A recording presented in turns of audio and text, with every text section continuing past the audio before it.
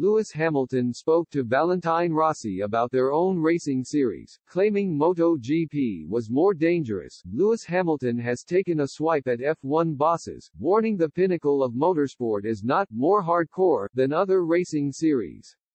The seven-time champion claimed MotoGP was more dangerous than F1 as crashes are a lot bigger. He warned the fear factor is always there for motorbike racers, whereas F1 is getting safer and safer. He claimed F1 drivers watch motorcycle racing in complete shock due to the danger involved. Speaking at a sponsors event alongside Rossi, he said, Valentino spoke about Formula One drivers admiring MotoGP and MotoGP riders admiring F1. For us, I personally think that MotoGP is more hardcore. These guys don't have seatbelts. When they have a crash, it's big. It's very, very difficult for them to improve safety, so that fear factor is always there and it's been there for years. Our sport is getting safer and safer. We watch MotoGP in complete shock. It is nerve-wracking. Hamilton even suggested he could have joined MotoGP himself as a kid had his dad not got him into cars instead.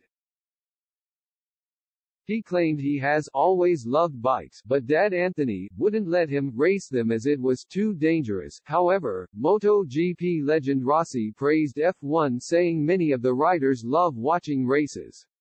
He claimed both F1 and MotoGP were at the top of motorsport and were very similar. He said, all the MotoGP riders love Formula One, and the Formula One drivers love MotoGP. The two sports are at the top of motorsport and are very connected. To drive a car or to ride a motorcycle? It is different but also the same. The lines are similar, and the braking.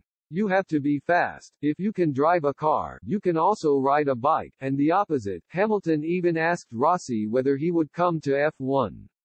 However, Rossi replied, unfortunately, I am too old. Rossi has tried his hand behind the wheel of an F1 car on multiple occasions but has never made the switch. He first tested a Ferrari F1 car at the team's Fiorano test track back in April 2004. He tested Hamilton's car back in 2019 as the pair switched vehicles as part of a TV package for Sky Sports. If